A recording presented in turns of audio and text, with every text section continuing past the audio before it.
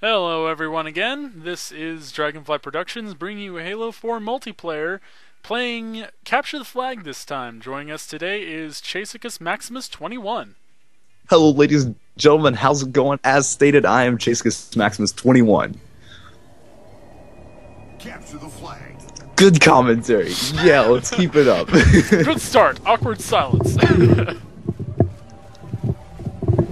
So, yeah, playing Capture the Flag. Not very fond of this game type, at least not in Halo 4. Halo Reach, it was, like, very entertaining in regards to, like, base camping to guard your flag.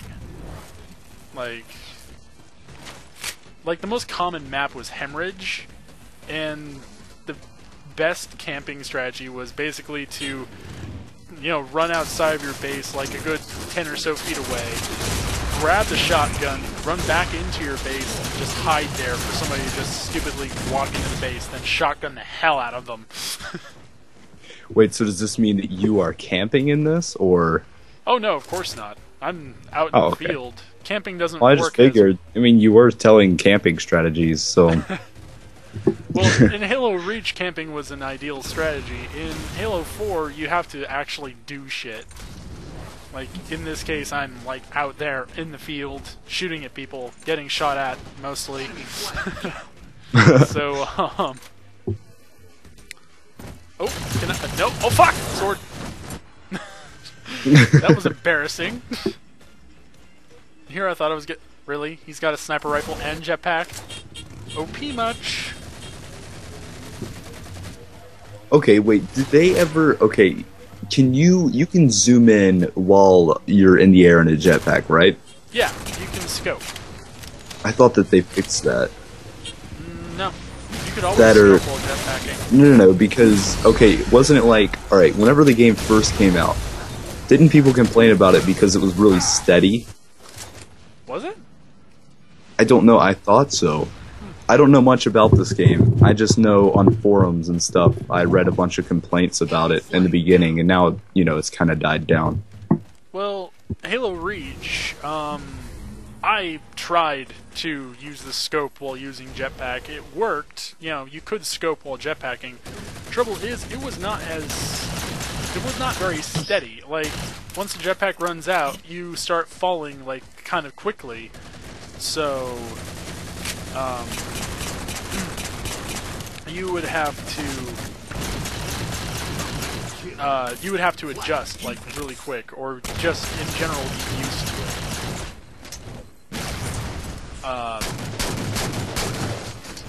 One of the few things I had to complain about for Halo Reach was the fact that, actually, I believe we already covered that, didn't we? The fact that you got unscoped if you even got grazed by a passing bullet. Like, yeah, we have talked about that. That was like the most annoying part about Reach, was trying to play a scope-based game type and constantly getting unscoped by somebody who can't shoot you in the head. You know, do you the common courtesy of shooting you in the head. But yeah, we've already covered that, huh? Like, I love how they... Woo! Saved from an assassination! Okay, so that was pretty good. I didn't even expect that one. I love the changes that they made to Halo 4's Capture the Flag. Primarily, the fact that you're not, like, really defenseless while holding the flag. Holding the flag was as good as you were able to be up close to an enemy. If you couldn't melee someone, then... Ooh, nice. That's not where I got a sticky there at that time. Oh crap, what was I talking about? If you couldn't melee, you were talking about the flag holding. Yeah, if you were the flag bearer, you should always have a guy, like, with you at all times, or be in a vehicle so you can get away quickly. Otherwise you're a sitting duck, because having the flag is only as good as you are able to get close to an enemy.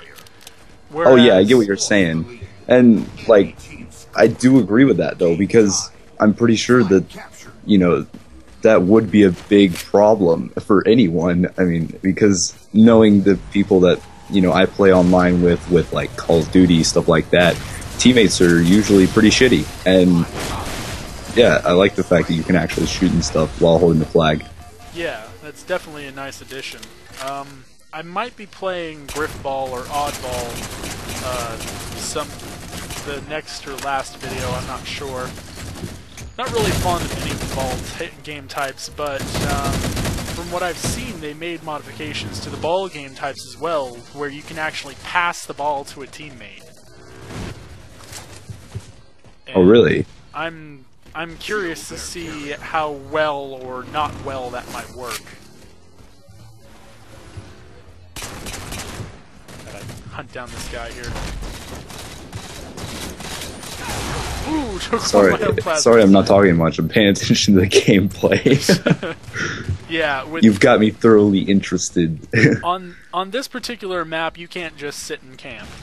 Well, in this case, I'm attempting to camp. That's just to protect our flag, because it's, you know, out in the open now. But no, on this map in particular, there's such a short distance between the two flags. You have to stay on your flag or stay on your opponent's flag. You can't just sit around and guard one or the other.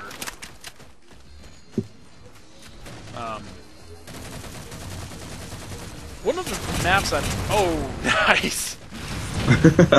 One of the maps I'm like, I like it a lot, but at the same time I hate it with all of my existence. It's a love-hate relationship. We're not talking love-hate relationship, we're talking love, I'ma cut you bitch relationship. And it's the, I believe it's called Exiled, and it's a nice, like, circular, forest-like map. And I like it a lot on several accounts, that it's nice to have some decent cover and, you know, be able to take out enemies from hiding spots and whatnot. But my major issue with it is they've got like all of the overpowered vehicles on that map. They've got the Scorpion, they've got the Gosshog. I think that might even have a Rocket Hog on sometimes. I'm not exactly sure there. But they've also got the Banshee. They've got like 2 Banshees on that map. I think 2 Scorpions. I don't know how many Gosshogs, and it's just ridiculous how many people abuse those vehicles. Like, well, you don't even know. Since vehicles are pretty rare in video games, I can see why it'd be abused, but... Oh god, no. Not okay, this explain... game. Okay, I think the Scorpion is the tank, if I'm not mistaken, right? Yeah, it's the tank. Yeah. Gosshog is a Warthog that has a Goss cannon on the back. It's basically this high-powered laser beam that will instantly kill you if you raise you. Okay, so this game is still similar to Reach and all that. Oh yeah, it's very similar to Reach. Alright. Like I said, I'm not very knowledgeable of the game. Yeah. But no, it's very similar to Reach. There are some key differences, like I said, the scope.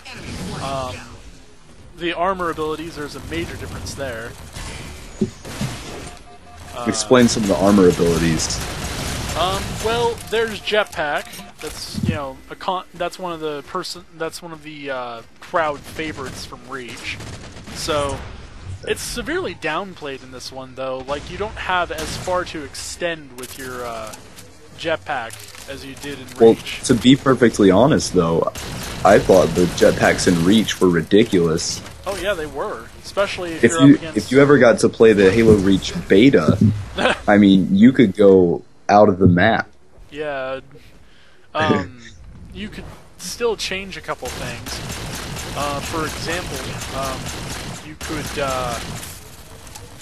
in custom games, you could actually set it up so that all armor abilities were infinite. 5 minutes remain. You could set that up, but you could also... I don't know what you could also do. Kind of lost my train of thought there. I do that a lot. Like, embarrassing amounts of train of thought loss. It's okay, I do too. We relate on this fact. other armor abilities in Halo 4, there's no longer armor lock. Instead, there's hard light shield, which, as its name suggests, it gives you a large blue shield, and it only works from the front. You're literally walking around with a gigantic shield that, like, knights used to use. Nice. Got that one real good. Punch in the face! Or the button in this case. Anyway, let's see. That was a nice kill, There's a thruster correct pack. me. Oh, you want a flag? Too sad. How sad for you. But no, there's thruster pack. It allows you to. It basically replaces evade from Halo Reach, where you could like. It basically allows you to leap forward, backwards, side, left, or sides in general. Punch in the face. Oh. So much for that punch in the face. Man, I was expecting it. I was like, oh, you got another one. Oh. I got the butt of a gun in my face. Crap. Let's see. So thruster pack, it's interesting. It's a little wild for my taste. Like it's not as controllable as evade was. Other armor abilities. There's Promethean Vision, of course. It basically gives you a wall hack.